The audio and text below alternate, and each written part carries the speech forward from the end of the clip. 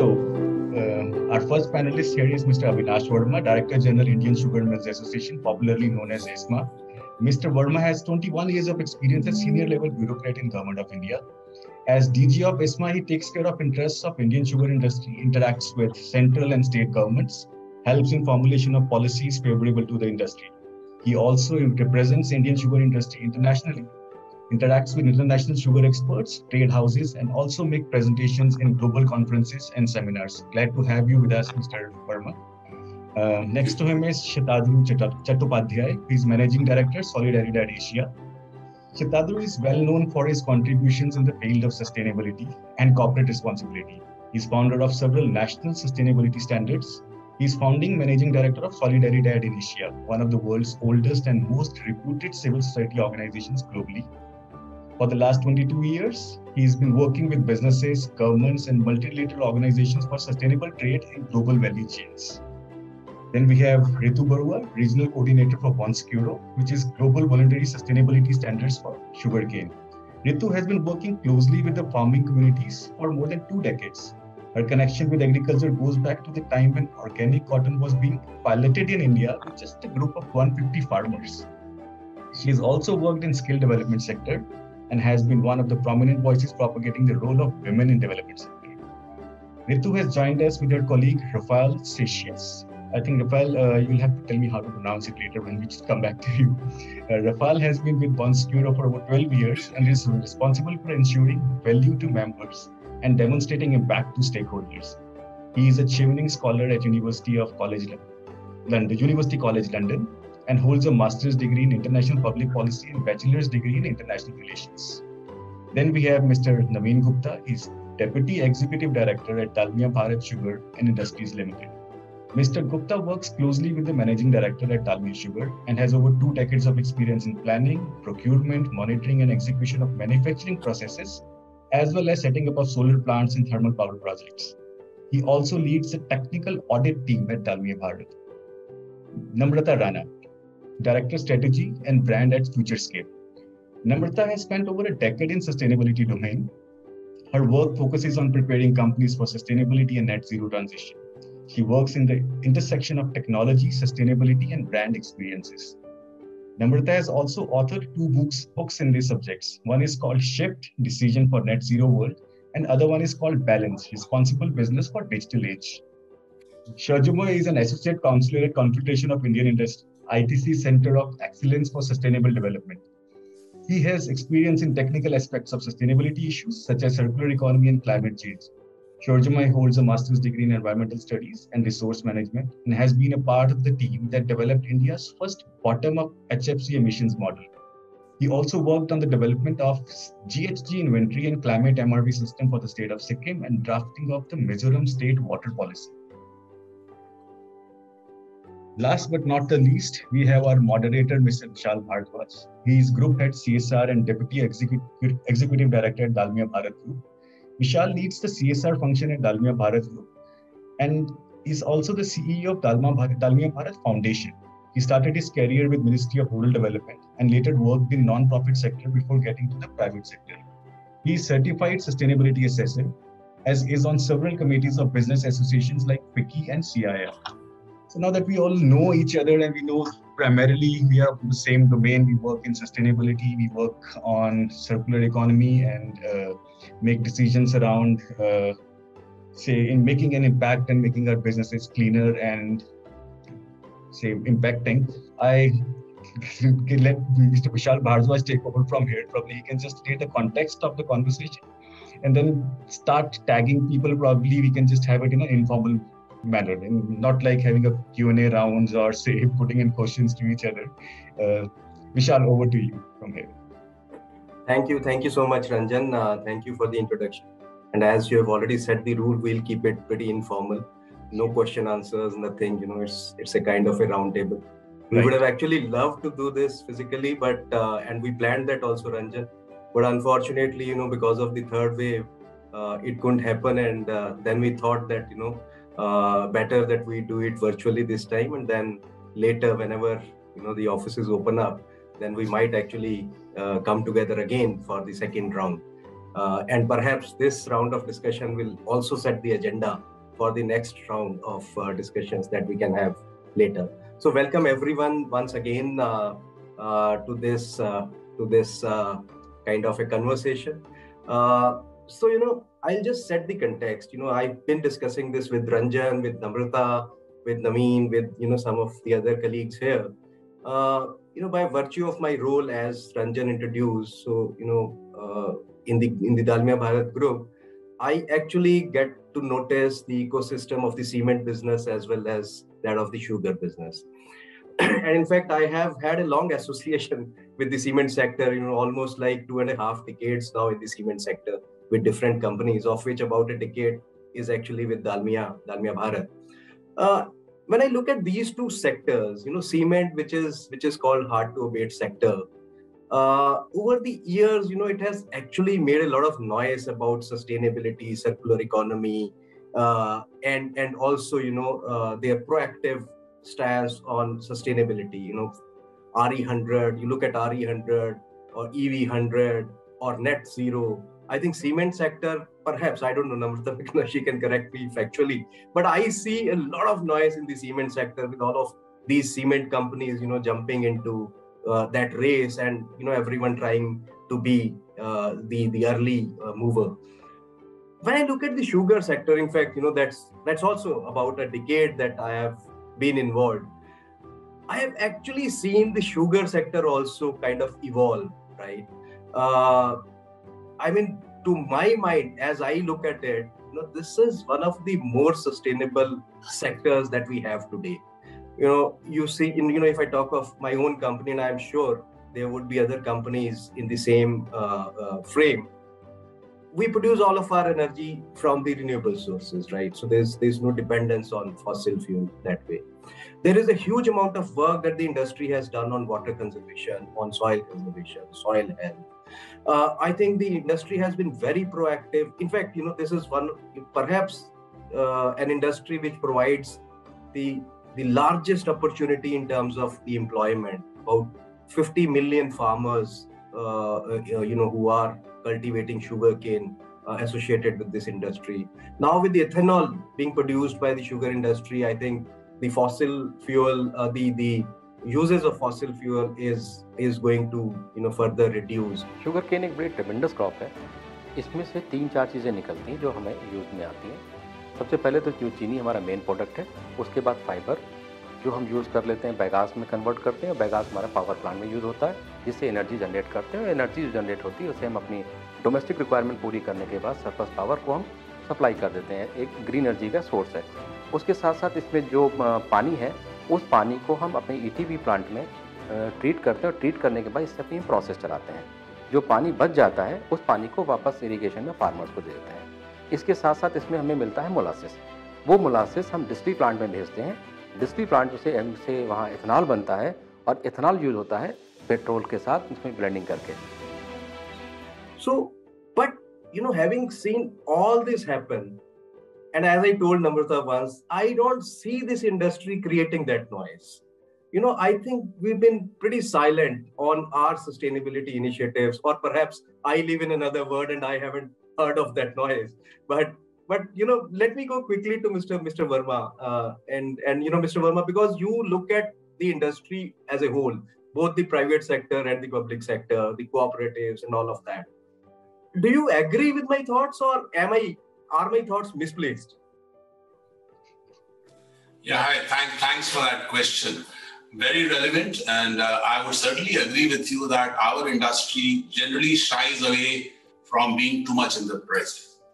One reason could be that we are very directly associated with a very large number of farmers. Traditionally, we have not been able to pay to the farmers on time, largely because of some government policies which were not favoring us or were unfavorable to us. And as we all know that sugar cane availability is in just about 5 months on an average across the country. Might be slightly more in some parts or slightly less in some parts, but on an average, we get our sugar cane in 5 months, and therefore we crush our sugar cane and have to pay to the farmers basically in those 5 months. But when we produce sugar, we sell it over a period of at least 14 months. Some extra carrying because the government wants us to carry for that lean period when we don't produce sugar. So therefore, there is a mismatch between the cash inflow and the cash outflow.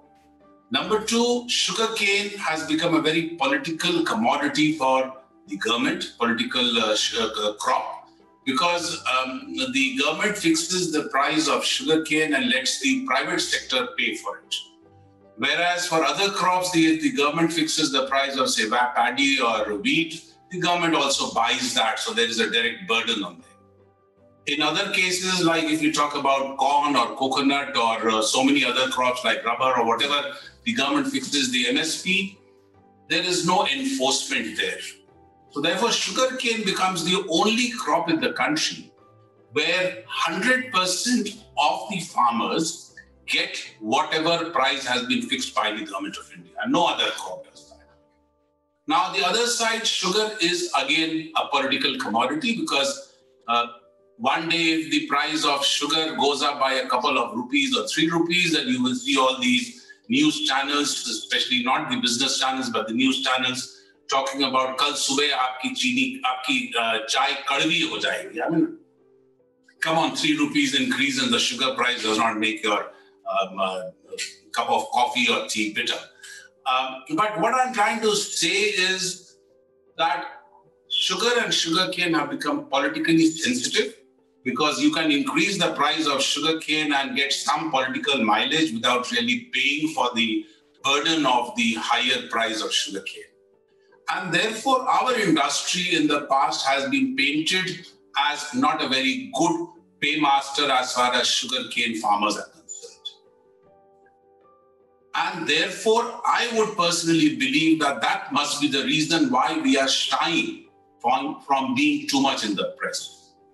Second is we are not as consolidated as a sector like cement because you don't have many players in cement. You have a handful of large players there. Whereas in the sugar industry, you have too many players. It's a very fragmented industry.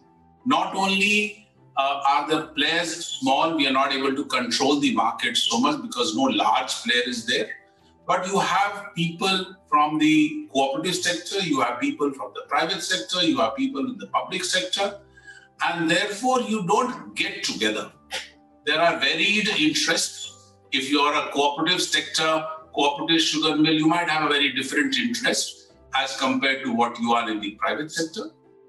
Then I've also seen the difference in interest between regions, north versus south or the west versus east or whatever.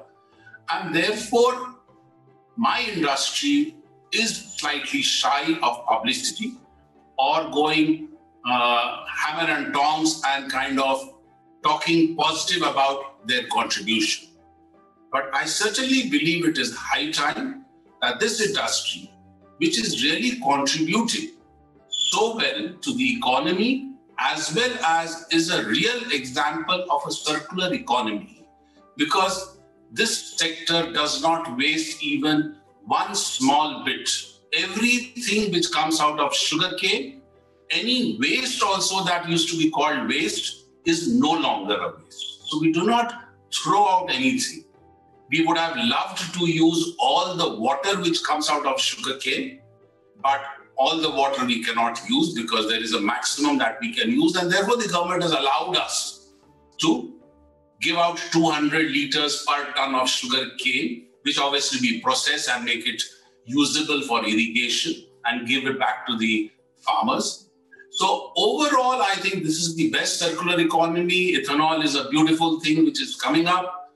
And therefore, it is high time that this industry got together and talked about it very well and conveyed the positivities across the country as well as internationally. Right, Mr. Verma. I think one can really understand the political compulsions in the sector.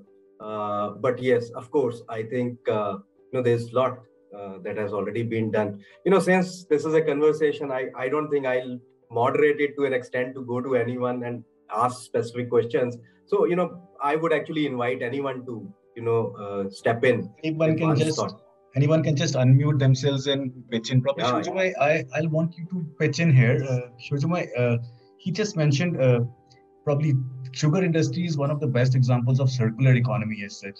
Can we start on with laying the context of what do we laymen like me or say the consumers who are consuming sugar understand about the circular economy, and then what does he mean by having sugar industry as the best example of circular economy? Right. Maybe what I can do is I can just just discuss in brief what circular economy is, because sometimes what happens is people confuse recycling with circular economy, that if you are recycling, that is circular economy, but it's much more. Yes, recycling is a component of circular economy, but there's so many more elements to it which people miss out on. There's repair, there's service, there is sharing platforms. All of it together makes an ecosystem which is a circular economy. So the basic concept of circular economy is very simple, and it's such an age-old saying that you have to waste nothing. Everything that we do, it's a material, right? The house that we are sitting in, the tea that we are drinking, everything is material. So the final concept is that you have to waste nothing. So, so there's this foundation called the Ellen MacArthur Foundation, and they have done a lot of spearheading work on circular economy. So they have actually defined it so well that I'll just tell you what they say. So they have put it into 3 principles. You have to eliminate waste and pollution. That means you have to become more efficient so that you reduce pollution. You use materials better, so improve material efficiency. You need to circulate products. So whatever you're actually producing, you have to keep it in the economy for as long as possible. So if you look at the sugar industry, it's not only the product which is coming out or the waste that you're utilizing, but it's also the machinery maybe which goes into the industry. So you have to keep it in use for as long as possible, wherever and however you do that. And finally, you need to regenerate nature. So nothing is possible if you're not in tandem with nature. And in that context, the sugar industry is very unique because you have both the biological side of it and as well as the technical side of it. And both of them integrate into one, basically. And I think Mr. Bharadwaj, you had mentioned initially about why the industry has not gone ahead and spoken a lot about it. I've not worked in detail in the sugar industry, but with my experience, we have worked very extensively in plastics, pulp and paper, and iron and steel. Even in cement, we are working at this stage right now. What we feel helps is credible data. So having actually baseline of where we are right now, and there are a lot of indicators on circular economy which are out there, which can be done at a plant level, at an entity level, or at a sectoral level. If you can synthesize that and put it out with, of course, there will be assumptions, there will be caveats which are associated with it, but credible data goes a long way in helping move this journey forward. And a lot of industries have done that. They have worked very extensively to publish data, to make databases, and then take it forward. And that is something we definitely propagate a lot as CI, that this needs to be done. And I just wanted to touch on one more small element, maybe not linked directly, but which should be looked at is packaging. Because eventually the product is sold in the market it's packaged into something, right? So the packaging which is used should also be looked at from a circular economy aspect. So are there reuse models which can be put in place? Can the packaging be made more recyclable than it is right now? So if, say, for instance, you are using plastics, if you have multi-polymer, multi-layer plastics, can you move to monolayer, multi-layer plastics? Because they are more recyclable. So at the end of life, the recycler has value to the material that he's getting. So that is something which can be explored as well. Yeah, Mr. Bharadwaj. Thank you so much for that. In fact, I agree. Reliable data, of course, needs to be there, for one to talk about. And, I'll perhaps request, Naveen for coming in.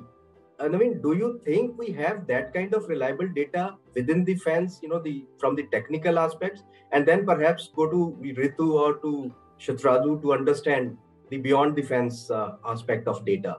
Do we really have the reliable data that we can talk about? Certainly, Vishal, As you would be knowing, and we being in the same organization, we have been talking frequently on this. And I know Rituji because we are also Born Sucro certified for one of our mills. And when we have been working together, in fact, Born Sucro asks for a lot of data. Okay, that data is getting maintained, that data is getting audited. Okay, so data is available.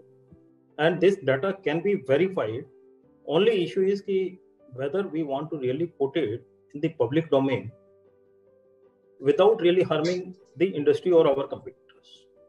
One of the reasons being that when we talk about, ours is a industry not owned by the larger groups, but it's a fragmented industry. Being that way, there is a lot of variation between the data of the good mills, which are being maintaining and we are doing everything, versus the mills which are being run by the individuals. There are many politicians, all of us know, in our sugar industry. So they have also been operating the mills, and particularly for those mills, if you ask me for the data, it may be difficult for us to get it. Okay. Now, to take it forward, Vishal, when we were talking about the circular economy and why sugar industry is not really blowing their trumpet and going to the industry saying, okay, this is what we are doing. One of the primary reasons being, as Mr. Vermaji has already explained, that this being a political matter, so people generally keep a low profile. Second is the payment part, so I'm not going into that. But as far as the circular economy, or when we talk about that, what exactly do we waste when the cane comes to us? I'll take little more into, as Ranjan was saying, that for a layman, what the sugar industry is doing. So when the sugar cane reaches us, we just crush it. We have the juice flowing on one side and the bagasse on the other side. Okay. From the juice, we have got 4 products. One is the final sugar we have. Second is the molasses we generate. Nowadays, we generate B molasses or C molasses. And from both the molasses, government has permitted, and accordingly, we take it to distillery, generate ethanol. We market this ethanol through the oil marketing companies. So we straight away pass it on to them. We can always manufacture RS or ENA. So these are the other products we have. Then the spent wash gets generated in the distillery. That again goes to the incineration boiler, or that goes for biocomposting. Okay. In the biocomposting, we have the press mud, we mix that, and we produce organic manure, which again goes to the fields, completing the whole cycle that it has come from the field, it goes back to the field. Similarly, from the incineration boiler, we get steam and power, which gets utilized in the plant. Whatever is the surplus power, that again goes to the grid. And whatever ash gets generated, that is very rich in potash. So incineration boiler ash itself is such a value-added product for our cane fields. It really goes back to the field. Potash in that is in the range of 18 to 20%, which is really good for the soil fertility. The other products which we are getting over there is the press mud, which is again rich in nitrogen, phosphorus, potassium. NPK value, we generally mention it. So all these products are there. We use lime in the process, so calcium is there. Calcium is available in the press mud, good for the field. Iron is there, and the sulfur is there. So all these contents add to the soil fertility. Again, adding up to our production, okay, our yields will increase when we are using the press muds, either through biocomposting or whatever way in the fields. It adds to the productivity in the field. The last product which we have is the condensate, the water. Sugarcane itself contains 70% of the water. Okay, through the evaporation process, as a part of the process, condensate gets generated. We treat it and we use it. And today the technology has developed to an extent that we are able to recycle this water even for the power production. We have the high pressure boilers, and of late this year only we have been able to really successful in utilizing the treated water in our boilers. So practically at 2 of our mills, we have been able to achieve zero groundwater extraction. Even in the power plant, we are able to recycle this. And after this also, if something surplus is left out, that goes to the fields. Okay. So if you look at the bagasse, the other product which was the bagasse is again taken to the boilers. We generate power, we generate steam, utilized within the plant. Power goes to the grid. In fact, 25% of power only gets utilized in the plant, and 75% of our power, which is a green power, just produced out of bagasse, goes to the grid. And the fly ash which gets generated again is rich in carbon and silica, so again utilized in the fields, adding to the soil fertility. And the fly ash, in some cases, we are manufacturing the bricks also. So nothing goes waste. And if you look at cane itself, in the cane also, what exactly is available?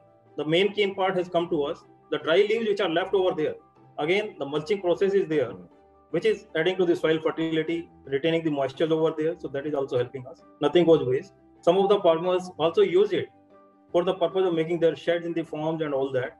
And the top green part of the cane, that is being used as a fodder. So really the cane production, from production and cycling, producing sugar and all those things, ethanol and other things, that's adding to the economy on one side, adding to the welfare of the farmers and the villagers on the other side, and making it a circular economy because it goes back to the fields. That's all. Yeah, Namrata, I think there can't be a better example of circular economy than sugar industry. I agree. I think it's awesome how Naveen ji just explained the whole thing, how the whole thing comes together and nothing really is wasted. But I have a theory, which is that the more polluting the company, the more they talk about sustainability, right? So my feeling is that the sugarcane industry is perhaps not that polluting and have not realized the benefit of talking about sustainability so loudly.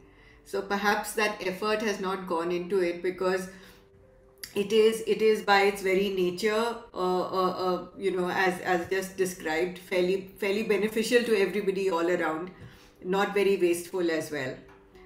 In that sense, perhaps somebody needs to look at what are the value chains that are being created that are going to benefit the industry commercially if you were to talk about sustainability. So for all the highly polluting industries, it does benefit them to talk about sustainability because they say, we are not so bad. Humse khareediye. We are not so terrible. We'll give you green products, better products, either to business customers or to business to direct consumers as well. So somewhere that sustainability narrative helps.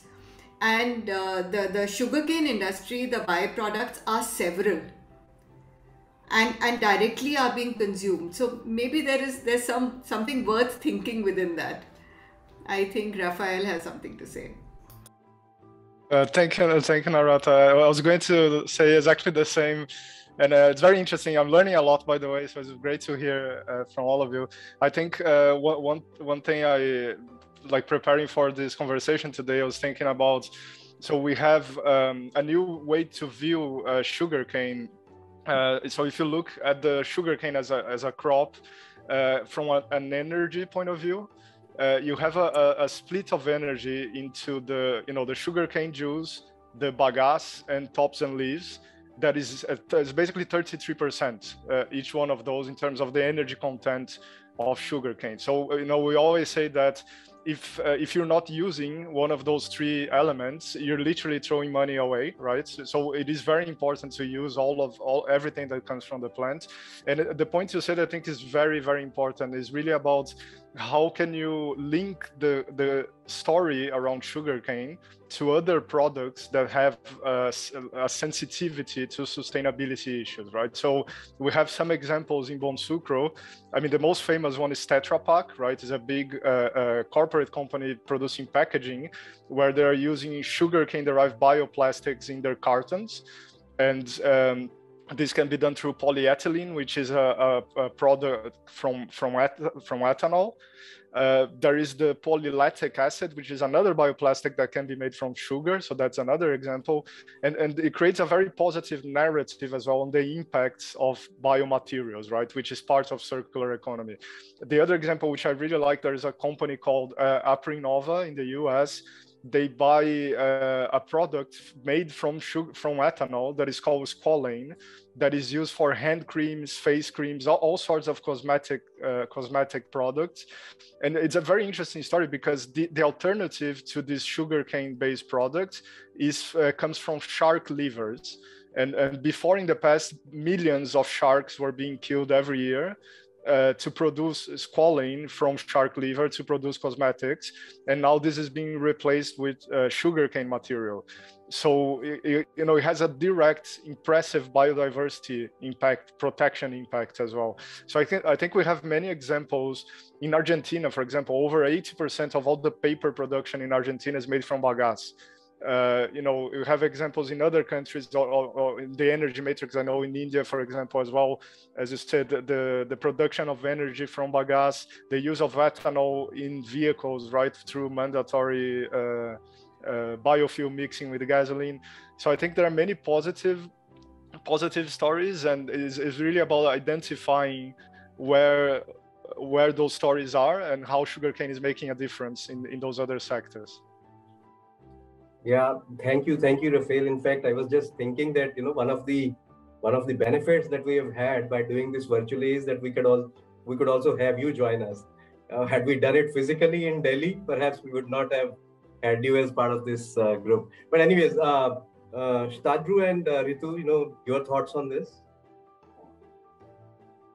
Okay, maybe I can start since probably Ritu is not coming. So thank you for this opportunity. I would talk about two aspects you mentioned. One is why sugar industry is a little shying away from making those claims of sustainability. And the second element is on the data. I think those are the two elements you've talked about. Honestly, for 22 years, having exclusively done sustainability and dealing with different commodities, in every commodities segment I talk and I said, every sector claims they are the most sustainable, they are the most circular. So we have to take it a little bit cautiously when we say that we are the most sustainable. Every crop is sustainable and every crop could be made unsustainable if we do not take precaution. And there are classic examples in sugarcane where when good precautions, good care is taken, that could become one of the most sustainable crops. So those are examples, but you can grow sugarcane in the most unsustainable way also, if you would like to do that. Same happens with palm oil, same goes with soybean, same goes with cotton and many other crops. So no crop is inherently sustainable, on its own. You have to take certain precautions. That's one. The second element is, I think Indian people are by nature circular. We don't throw away anything, and we value everything. And our earliest proponent of circular economy were the Kawadiwalas, who used to collect things from our doorsteps and give shape to something else. So, but the issue is, why should we look into these aspects now? Why it has been shying away? I think because probably the business case was not very clear to the sugarcane industry. If you are not very clear about the business case of sustainability, you will not make much bigger claims. And if you know about the business case, any industry will do the claims in a bigger way. Political or apolitical doesn't matter, because there is money to be made. For example, sugarcane could be one of the major supplier of carbon in the world today. As per the latest findings, one can see that per hectare, sugarcane can sequester it around 0.66 tons of carbon. The carbon rates today going between $20 to $30 per ton. And that kind of carbon, we have shown in Solidaridad's own activities, we are getting 360,000 tons of carbon, sequestered out of sugarcane. With some new methodology, we can do it very well. Secondly, water we talked about. We are trading in water when we trade in sugarcane, and that nobody is paying for that water. People are paying for carbon, but people are not paying, or the companies are not paying for water. One can easily generate carbon and water, both credit systems. We work with Rabobank, one of our Netherlands-based partner banks. They have created an auction system for carbon, where companies can buy those carbon credits. We are talking about generating similar kind of a water bank from where the water credits could also be purchased. All this money can come back to sugar industry. This is what our farmers, our own people, they are generating. So the farmers are no longer just farmers of sugarcane. They are also they are farming carbon, they are farming water. They would be farming energy as well as we go in future. But because of that, we need to also look at a new element, that is the data, because the data is becoming very, very critical. In order to generate the carbon credits or the water credits, we need impeccable data, and therefore the farmers has to be data farmers also. But then the question is, whose data is that? How do we create credible data? And that's where Solidaridad is working on generating your fair data mechanism, because today any data could be manipulated. Any data, nobody can trust the data. We saw in the American elections how the data was creating an issue. Today, there is a credibility issue of data. We have integrity issues in organic cotton. There were big questions being raised in New York Times about the credibility of our organic certification. Therefore, the importance of data and transparent and traceable data becomes important. My last point, this is very crucial because Europe is going through a major transition, and its ripples will be felt in India also. Europe is going through has developed the Green Deal and the Due Diligence Act, in which most of the companies which will be supplying products to Europe will have to demonstrate in a traceable and a transparent way from where their product is coming from, and also adhere to many of these Green Deal requirements of sustainability. Now, of course, it is not meant for the countries in Asia. It is meant for products that will go to Europe. However, the companies operating in Europe will be probably asked this question, that whether you going to use the same framework in other markets where they operate. You can't have two-tier kind of activities, that one deal for Europe and another deal for India or China. So in those processes, the traceability will become even more important, and the data will start playing a very important role. But the question is, this data is whose data? This data is owned by the farmers. And how are we going to give that due? The data has a value. Data is the new oil.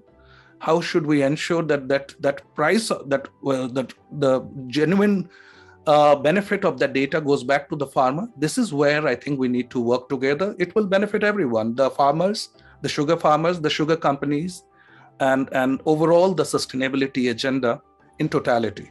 I think we can discuss more about it, but these are the two short comments from my end. I'd like to step in here now, and great to hear from all of you.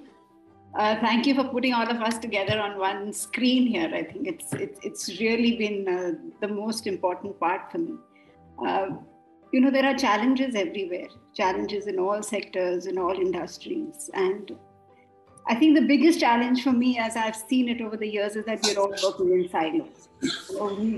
We fail to come together. We fail to bring in all this expertise that we have on one platform to address one common goal that we all believe in. And I think everybody present here understands, knows the importance of sustainability. It may become a barrier of entry going forward. If we are not going to prepare ourselves, for the sectors that we are working in, if we are not going to prepare the key players in this, there will be setbacks. And there is a lot happening globally. I mean, even for us at Bonsucro, and that's why I requested Rafael, to join us today, because I think we have just limited our views. We've just stuck to certain areas and certain organizations being looked at. For example, Bonsucro just works with standards and certifications. No, we want to be the platform. We like this engagement. We're inviting partnerships. We want to come together with key players to create a value around the work that we are doing, like all of us are doing. So I think that's one very, very, very critical part. And I think we are all responsible for that. And how this coming together is going to happen and what that platform is going to be for me is a very critical question. And just coming from a very personal experience, I want to say here that, when we started work in India, it was really a very tall task.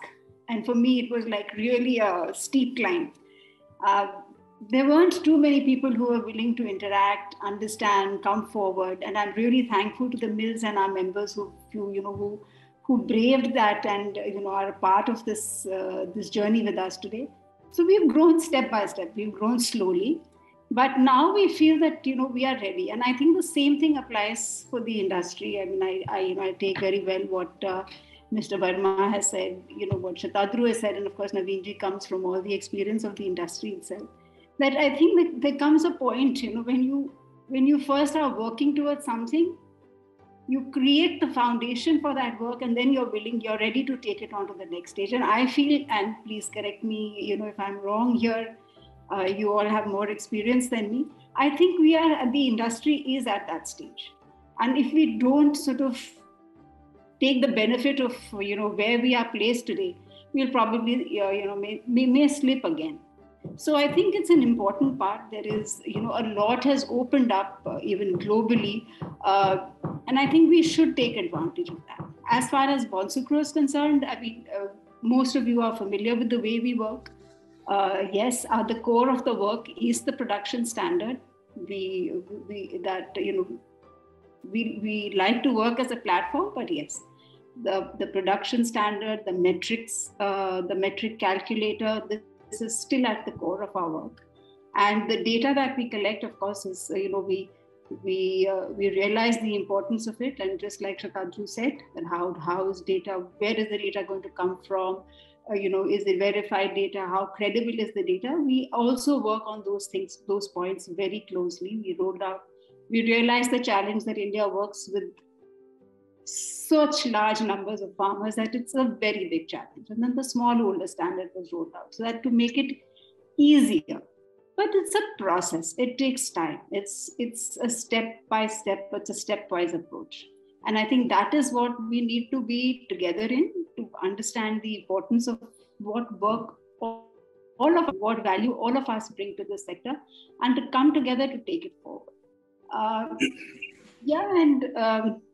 Okay, I'll stop there and then maybe carry on later, because this is a general feel that I've had over the years, working here, and very happy to say that today I feel, and I was just talking to Ranjan yesterday, and I told him, I said, I myself was shy of approaching people, talking to people so much earlier, but after having worked here for now and stabilized for the last 4 years, I feel even at Bonsucro, and especially for the program here in India, I think we are ready to, sort of take the next step. We are ready to take it forward.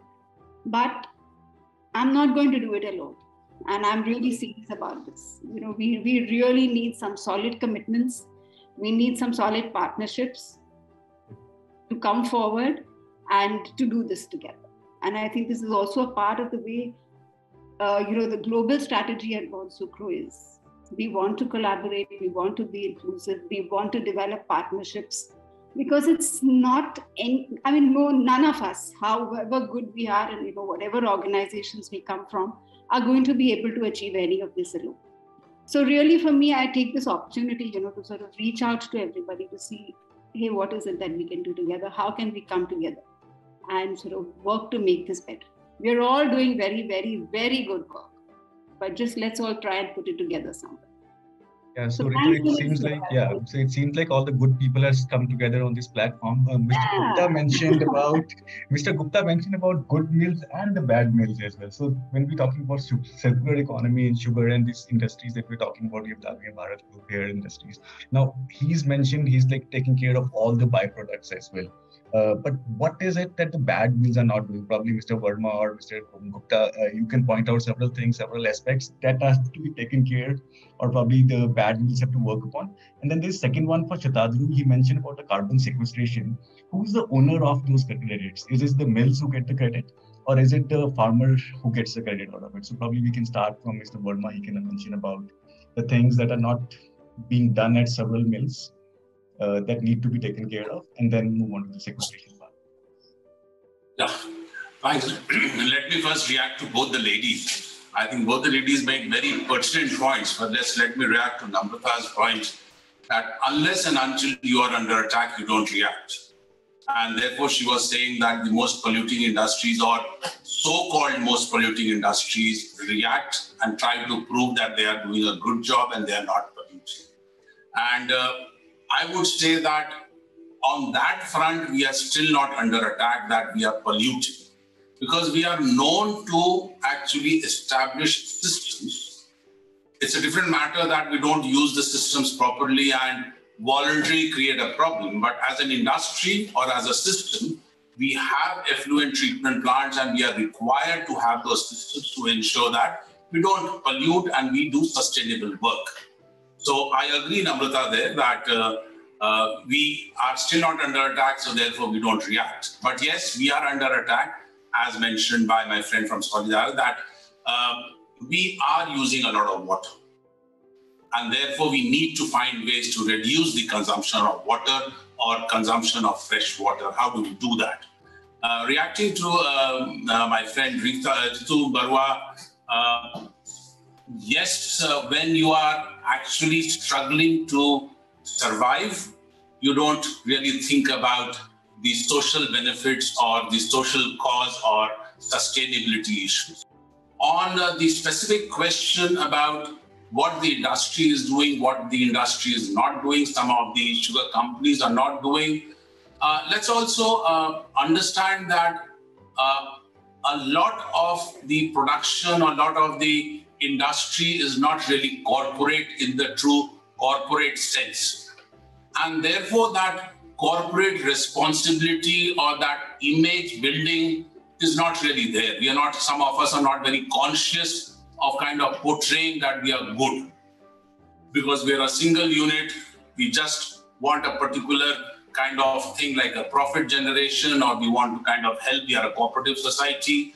So therefore, companies like, if I may name so Dalmia or DCM Shriram or the large companies who are more conscious about their image or want to build it up, they are the people who have started talking about sustainability. So therefore, that may be another reason that we are not really corporate or don't have big corporate houses in large numbers, that we are talking about sustainability issues and kind of partnering with Bonsugro or people who want to help us on that front. Right? That's what I wanted to mention, yeah. Tadru, if I may just step in here for 30 seconds, sorry, just to take, say, from Mr. Verma that, and also, Ranjan, there are no good industries and bad industries. I think everybody has a fairly good intention. I think the whole question is that of resources, because you need to have, it's like Mr. Verma said that, the industry also was struggling in the past and has been able now to sort of stabilize because of the whole ethanol blending program. And I think the question is that of resources.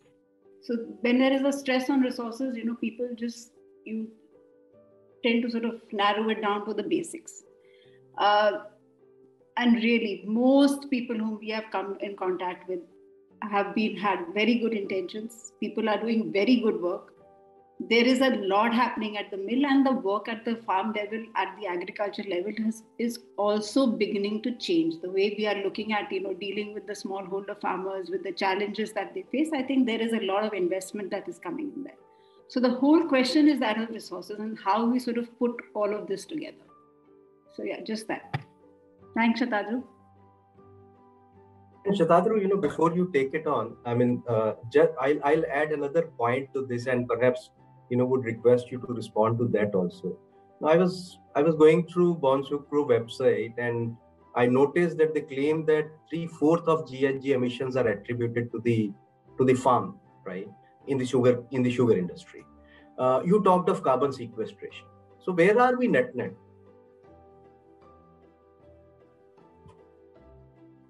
Yeah, Shatadru.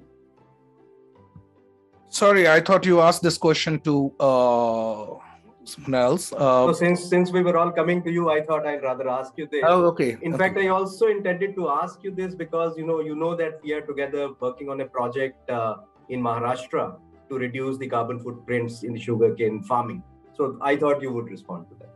No, absolutely. I had an addition to that question, Shatadru, which is that do you think the establishment of the carbon markets in India would really help in elevating the stature of the sugarcane industry? Okay, I think first part is when it is very clear that to generate credits, a program has to show new practices in the field and how it has to be measured, that how it is affecting the greenhouse emissions or greenhouse gases. For example, showing cover crops or reduced tillage and added carbon to the soil requirements, etc. So it happens in the field. So obviously this carbon credit goes to the farmers. So however, now having said so, there are, I think, a possibility to compensate. Sugarcane is a unique industry in a certain way, because it's the only industry I have seen which spends huge amount of money to support farmers to grow in a sustainable way. It doesn't happen in the cotton. the cotton mills, the ginners or spinners are not spending money for or deploying staff to support farmers. We don't see that happen in soybean. We don't see that happen in palm oil. Well, somewhat in palm oil, but not too much. So in this case, there is a possibility of having an agreement between the farmers group and the mill to kind of cover the cost of generating the carbon, and therefore at least the cost of the industry bears to provide the support for extension partially could be covered. But that's not all. It could also have the component of water. I think sugar industry has been criticized on water aspect, as Mr. Verma rightly mentioned. At the same time, we can turn the story completely and make it our strength. If we can use water credit platforms, and when we say that we are not just selling sugar but also water, and the farmers should get compensated for water efficiency mechanisms on the ground, it will automatically kind of pay back for the water use efficiency programs. And number three, also on many other elements like precision agriculture could help through the data, and that's the third area which can pay off. Now, of course, the starting of carbon markets in India will help in addressing these issues. Virtual things are increasingly becoming monetized. So impacts, be it credit of carbon, is getting monetized. And it is accepted. When we have, cryptocurrencies are now increasingly accepted. You will see that there will be a carbon market where, there will be a regular trade which will happen on carbon and water credit. This is an area where probably, in my understanding, it can already provide around $20 per hectare for sugarcane. Now, it may not be very big, just on carbon, between $15 to $20, and if this is only through the carbon sequestration. If the farmers also grow few trees on their on the surrounding and the bordering of those sugar field, it can even get even further another $10 to $15 per hectare. So there are great possibilities of leveraging this new space which is there. Yet there is a risk, and one risk is the ethanol market in Europe is going down because they have decided to go for electrification. So biofuel, and this is no longer a priority for Europe. By 2030, there is a plan to do away completely with this biofuel element and move more on electrification. So our industry needs to be geared up for those requirements also.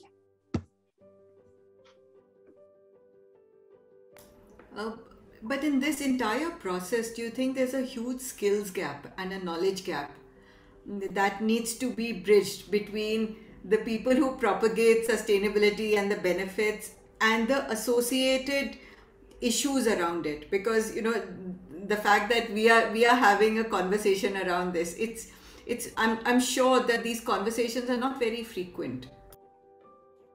I totally agree with you. I think that's exactly what we are trying to do with Dalmia Sugars, to set up a good example. If we can create such an example where a sugar farmer also acts as a carbon farmer and and they can benefit from both the advantages of sugar, increased yield, reduced water, and better carbon credits, and what kind of trainings are needed, what kind of data is needed. All those are worked out, then it could set a good example for many other industry players who could, adapt those practices. I'm delighted that Dalmia, being a kind of front runner in this kind of format, has come forward and tried to agreed to do this experiment with us. Yeah. So, in fact, I have another very layman kind of an opinion on water. Water, in fact, has been talked several times in our conversation already.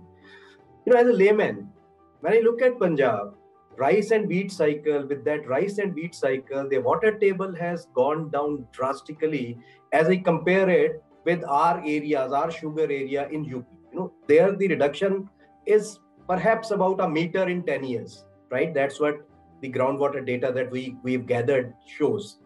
So, why is the industry then blamed for having that kind of a water footprint, when you compare it with other crops like wheat and rice?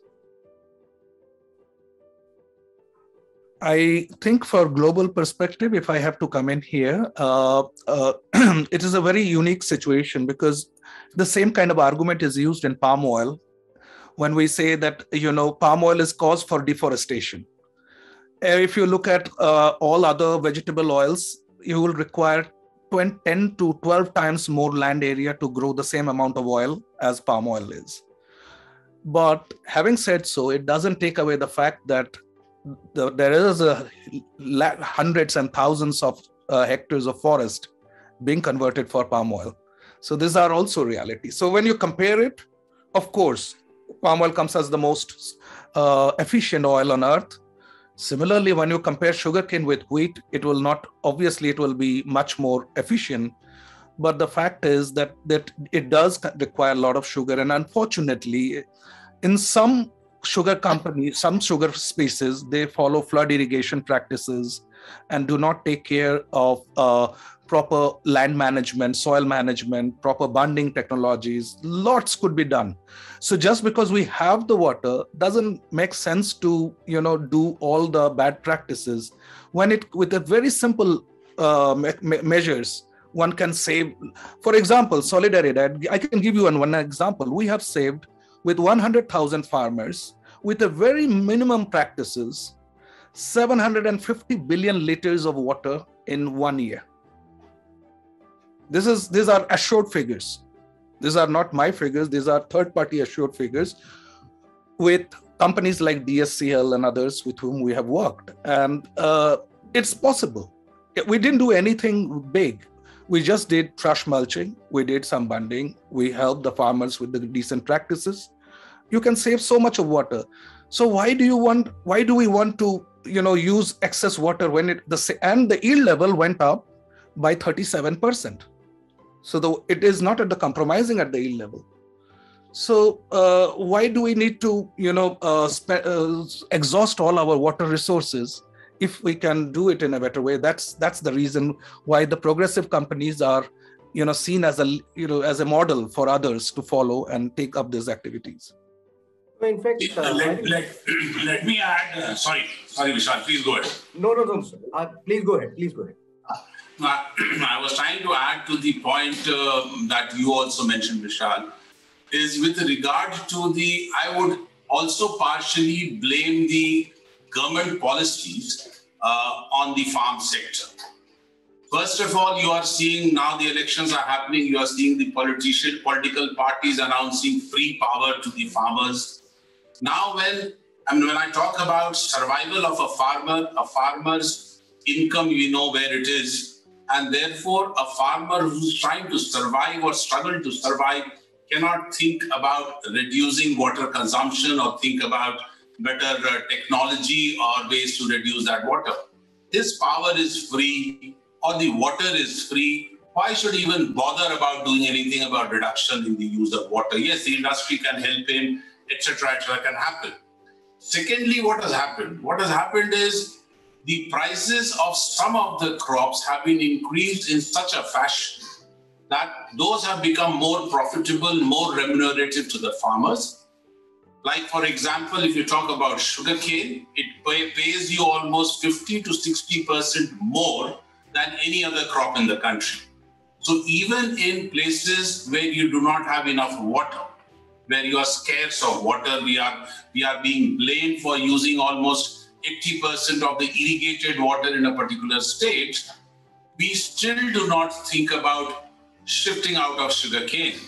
The latest that the government did was kind of make MSP less attractive because, as mentioned in Punjab, they continue to grow more of paddy and more of wheat because they have an assured market, assured buyer, assured price. And therefore, if you kind of change the policies, that will be a kind of a signal to our farmers to look at more efficient water using crop or better kind of crop which is more sustainable. Yes, the industry can come in, but basically when a farmer is looking at his profit, he's not bothered about other things there. Right. In fact, I wanted to come to you only, Mr. Verma, on water issue. to my mind, I think it's more about the perception that we have. It's a hearsay. One hears that sugarcane is a water guzzling crop, and then, it propagates. Like I said, from my understanding, it's perhaps competitive when it comes to sugar, when it comes to wheat and paddy. So I was just wondering that, can we be slightly more vocal, perhaps using the ISMA platform, and then, educate the consumers that, look, this is a perception and this is perhaps not true. Yes, Vishal, as I mentioned, now probably is the right time when we are moving from a survival stage to a slightly more comfortable stage, when we can or we should talk about these things. I remember having written an article in Financial Express almost about 5 years back that sugar cane crop should not be singularly looked at a water guzzler. And I did a comparison. I said people should look at per month consumption of water by a crop. Because what we do, we look at, say, 12 months consumption of water and say, look here, this is a water guzzler. But if we compare that with 2 or 3 crops that the farmer takes for 12 months, including, say, paddy, then per month consumption of water by sugarcane reduces. And then I said that look at what we say in the energy sectors, well-to-wheel kind of a thing. So look at from the point of the crop to the consumption point. So when you give me sugarcane to the industry, correctly speaking, is not drawing fresh water except on the first day. Correctly speaking, we do take out water, but we should not be taking out any fresh groundwater, because whatever water is available in sugarcane, we are processing that water, recycling it, and using that water in our processing system. And even after that, we are giving out about 200 liters of water per ton of sugarcane back to the farmers for irrigation, which is considered to be more productive and high yielding because that water has a lot of other nutrients. Secondly, the sugar industry is a net water generator, if I may say so. Unlike any other industry which uses any other crop, all the industries would draw water, whereas a sugar cane based industry does not draw water. When you bring that sugar to your household, you don't again use water. You would like to clean your pulses, you would like to clean your rice or your wheat, so you use water to clean it. Then when you are actually cooking, then again you use water, whereas in sugar you do not. So if you do that well-to-wheel kind of use of water, you will find that sugar cane probably comes in the middle of the chart. And I had also done the study and I said something like beef. When you talk about beef production uses much, much more water than sugar cane. So, these are the things, you are right that we should now start talking about these things and convey to the consumers or the ordinary citizens that we are not bad. Sir, in fact, as you mentioned, now the time has come. So we can always do the comparison that on a per metric ton basis, also on a per hectare basis. On a per hectare basis, if we look at, how much water is required by the sugar cane, it's around 1500 mm.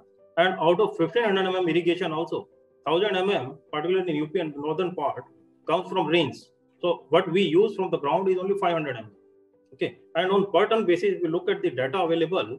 So cane requires only 70 kl of water per metric ton of cane, whereas wheat requires 450 kl.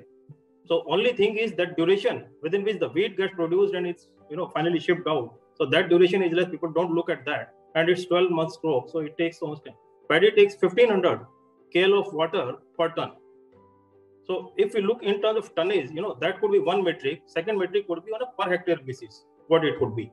And since now we have come to a platform, we have reached a level wherein we can talk about this and educate the general public that sugarcane is not a water guzzler. So I think that's where you need to come forward and we are there to. One more point, you're very right. In addition to whatever we are saying, we should also add that from the same quantum of water, you're not only producing sugar, you're producing power, you're producing ethanol, you're giving out biocompost, etc., etc. Right. So from that water, you are only getting this much of rice, but from that water, you're getting sugar, ethanol, power, press mud, biocompost, etc., etc. Right. I mean, there are arguments, but as I mentioned to Ritu, that we were struggling to survive. Now that we are kind of at a more comfortable position, we should start talking about these things. Right. I have to save my job also here. No. That is very secure. I don't think anybody would want you to go anywhere else. No, this industry will say, "Ab tumhara kaam khatam ho gaya. We are fine. We are enjoying our life. We can go home." So I have to find something new for myself. I would agree with you, Naveen, on that. Yeah. When I also asked about one or two more things that what's not going right, on that side, if you talk about whatever is the residue available, from cane in the farm, not everybody is going for mulching. Okay, if you go for mulching, you are increasing the water retention capacity of the soil. You are able to utilize it, increase the carbon content, but it's not happening 100%. So a lot more can be done on that. Yeah. So Second is on the water side also. We have been talking about the micro irrigation and the drip irrigation sprinkler systems. Of course, in Maharashtra and all, this is becoming a success. But in North, again, there is a problem that farmers do not like to go for it, even after whatever subsidy the government can provide and we can provide.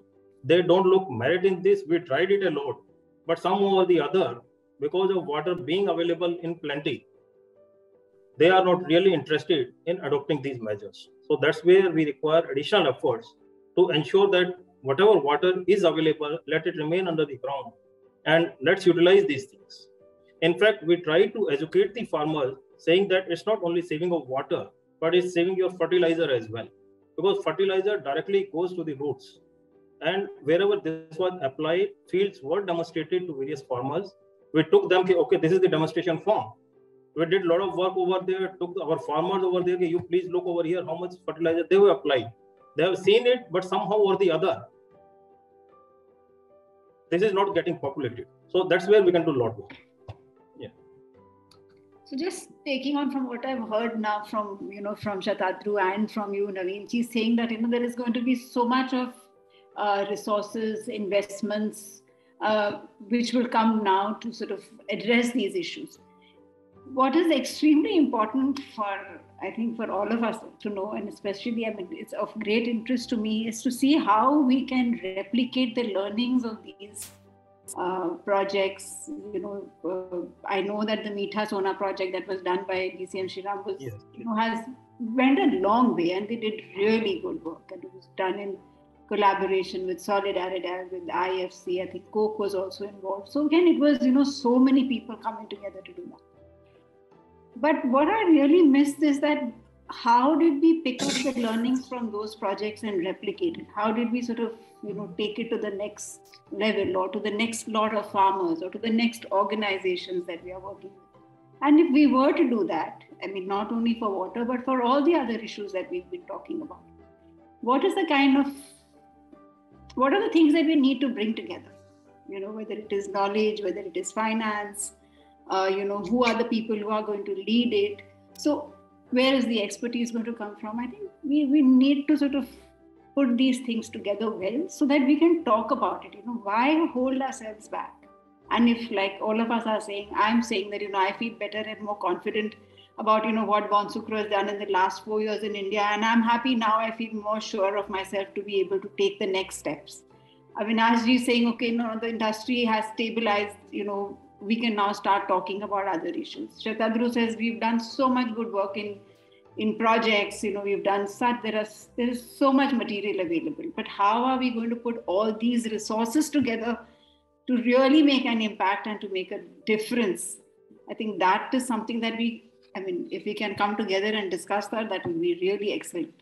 I think, Ritu, very valid point, because see, the way we see ourselves as an industry, and since I'm attending this, I'm just saying ourselves, but I'm certainly an outsider in this, is perhaps not the same way that the outside world consumes that knowledge and that information. So perhaps I think what needs to be done is to translate that knowledge, that information into consumable pieces of information that can actually be dripped out into the external world, so that it can be consumed in the way that you want to portray yourself. Right, Namita. Can I rope in Rafael for a moment here? Rafael, Dalmia Sugar, we were working on our sustainability report about 4 or 5 years ago. In fact, we were the first sugar industry in India to bring out the sustainability report. That time we wanted to benchmark ourselves, right? And we were looking around for data of other sugar industry in the public domain. Unfortunately, we didn't come across much of that data, right? And today also, I think we have talked of the criticality of the data. How is it in the global scenario? I mean, is there a lot of data available, a lot of reliable data available outside India? That's a difficult question. It's hard to say. I think for the certified mills, we have a lot of confidence in the data that exists. So because of the Bonsucro calculator and the way the data collection and verification works, we're very confident about that. We produce an yearly outcome report that provides averages around all aspects of the production, right? Carbon emissions, water, fertilization, etc.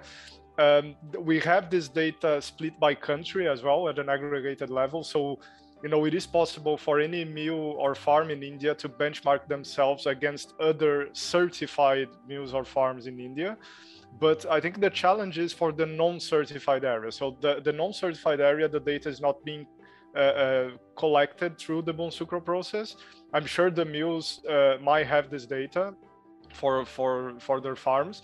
So I think, I think that's really where the challenge is. In some countries, I think the industry association collects some level of data across all the mills. So I think the most famous case is in Brazil, where Única does a bit of that work, and that provides some reference. So for example, we have a study around the greenhouse gas emissions contributors at farm level per country, right? And to understand how that differs from the non-certified production. This helps to explain both the impacts of sustainable practices, but also enables the farms and the mills to benchmark themselves, as you said, and identify areas for improvement. So yeah, that's what we want to do. I think the challenge is really around data collection and data sharing and confidentiality. I think everyone everywhere is struggling with that. So I wouldn't say there is a specific place or company that is doing this very well. And it's something people are learning, especially because of these new regulations around due diligence that you mentioned at the start, which is requiring a lot more disclosure than in the past. So I think having a sustainability report is a great start. And then the next level is exactly that, the benchmarking, the comparison, and learning from others. In fact, I can't resist myself comparing the two sectors, sugar and cement, because I've actually perhaps watched them too close. In cement sector, Mr. Verma, if you look at that, there is this, kind of a collaborative, which is called the Cement Sustainability Initiative. And that's one initiative wherein the industry come together. Again, they share a lot of data and, they benchmark the sectors and all of that.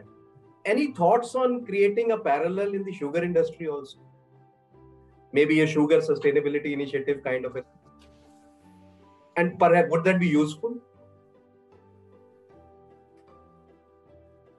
This is to you, Mr. Verma. This is something new that you're talking about. I have no response today, but you can talk about it within your company also, and we can certainly take it forward. As I mentioned, this is the right time to now kind of talk or move to sustainability issues. And Shatadru, any thoughts? Yeah. So I agree with Rafael. I mean, the challenges you face, Ritu's point about coordination. We were lucky to have deep projects with DSCL, Olam, EID Parry, almost every major sugar company we have worked with. But everywhere we have to sign a non-disclosure agreement, and we generally do not share those information with one group to another. However, what we have done is we have kind of developed the software, I3SF, which has got around 500,000 sugar farmers' data in it. And it has got the artificial intelligence integrated into it. So it is machine learning constantly. It has a mechanism of a farmer speaking and getting a response from the top level sugar industry experts about their challenges. And every time a farmer asks a question, the software becomes more smarter. So that way, you don't have to share information, but you can use the software that can already provide huge amount of information that you need for your own sugar farmers in your catchment area. Plus, you have those implementation guides, digital video guides from the countries. And that's another thing I'm very proud of for what we have been able to do. We have brought together some of the top sugar scientists of our country who retired and wanted a platform to contribute for the sector themselves. We didn't bring in people from outside India. We just got the best of the people of our own people to help our own farmers. And that's how we have today, very proud to have around 35 such scientists who are working with us and providing these inputs for our own farmers, which is benefiting them. All these are happening in video formats, SMSs, and in your place, we are also, Mr. Bharadwaj, we are putting up, those weather stations and, SMS services for the farmers. All this will create a very smart system ultimately, and that will allow the farmers to benefit. So rather than sharing data and information, I think we need smart softwares that can help the farmers, and that is available for every sugar company. We don't charge anything for i3SF. Right. Before we go back to Ranjan to wrap it up, any final thoughts by anyone? You're welcome to pitch in. We are just about less than 5 minutes left. No, I want to shift gears. So I want to present a perspective of a conscious consumer. Vishal, we also had a conversation around that. We were talking about paddy. There are these campaigns going around which are telling people to consume less of rice and then move to some other substitutes. Like we are primarily a rice consumption or a wheat consumption country. Likewise, there are a lot of campaigns going around sugar as well. As of now, we are talking about sustainable sugar, producing sugar sustainability and reaching out to consumers. There is also a section of consumers which is not consuming as much sugar as they used to. Like at my house, and I know a lot of people who have almost cut down on sugar. Should there be a campaign or some information, something around that from the sugar industry itself on their packaging, or probably in association with these companies that are buying sugar? So there is a lot of products that are coming out that have a lot of sugar. So they say if the product label has sugar in as the first 3 elements, we should not be consuming it. Probably some perspective from ESMA as well as sugar producers on that. See, what has happened is one of the most positive properties of sugar is being now shown as a negative property. And the most important and the positive property of sugar is that it is energy. It gives you instant energy. If you look at a laborer working on the roadside, he puts probably 2 or 3 spoons of sugar when he has his cup of tea because it gives him instant energy. Now that has become a negative, that it says that energy, ज़्यादा calories aa gaya, it's going to cause a problem. Now, obviously there is a narrative that we need to really talk about it, and we have from ISMA started talking about it, but not at a very large level. We do a small seminars, and we've created a small portal called meetha.org. We try to give information that diabetes is not caused by consuming more sugar. It's hereditary. It is not caused by consuming extra sugar. Yes, you need to eat responsibly. And it is what you need to watch is not sugar. You need to watch calories. And obesity or weight increase is not because of sugar consumption alone. It is because of having too much of calorie. Secondly, we do try and convince people that eat as much as you're able to burn. Now, a fellow who's working on the roadside, a laborer, cannot have a similar consumption of sugar as compared to me sitting on a table job and the whole day sitting on a table and a chair, unless I'm able to burn that sugar by doing a slightly more physical activity. So we are trying to convey that to people that it's not consumption. It is basically lack of physical activity. We remember that when I bought my first television, it was a manual kind of television. I had to go to the television and change the channel. Now you sit down there and you have Alexa doing everything for you, from increasing the speed of your fan or even closing the door or answering your phone or whatever. Pehle phone hota tha, you used to go to the corner of the table and pick up your phone. You don't do that anymore. So physical activities is the cause of the problem. But yes, Ranjan, I take your point. There is need to talk about it and talk properly. And we have already started talking about it in a very controlled way. Because the impression already amongst all of us, and some of us here would like to believe that if I chini kam kar dunga, to mera weight ghat jayega. I don't know how many of you believe, but there would be a few of us who would believe like that. So really jumping into that kind of campaign, we thought is not proper, because immediate retaliation, there are a large number of people who have written articles, and if you write sugar and health, you will find 25 negative articles and probably only one positive article. So that's how the world is today. So we need to go about it in a very controlled and a very informed way. So that is what we are trying to do through our meetha.org. We did not know about meetha.org. Probably we want to write and probably visit the site and probably write about that and share it with our stakeholders as well. Yeah, I mean, we've started, it's not easy really. I mean, we're trying to do I remember when we launched this meetha.org, we launched it through the Food Secretary, Mr. Sudhanshu Pandey. He talked something positive about sugar, and somebody in the news carried tomorrow in the newspaper saying that the Food Secretary is asking people to consume more sugar. So immediately he got a call from the chairperson of FSSAI saying that, "Aap kya bol rahe ho?" I mean, so you have to be careful there, that's all. So, any last thoughts? We still have 3 minutes to conclude, then I can just come up with the concluding thoughts. Can I, Ranjan, sorry, just to add to the sugar health debate, I think it's a very complicated topic. And what we, in our experience so far, we work very closely to a lot of buyer companies, right, from different sectors. And there's generally a huge unwillingness to talk about sustainability in sugar in general. The simple terms is, maybe the science, there is science behind the health impacts of consuming sugar. It doesn't matter if it's terrible for you or if it's not so bad for you. The reality is those companies don't want to remind consumers that there is sugar in a product. If they can avoid it, they will.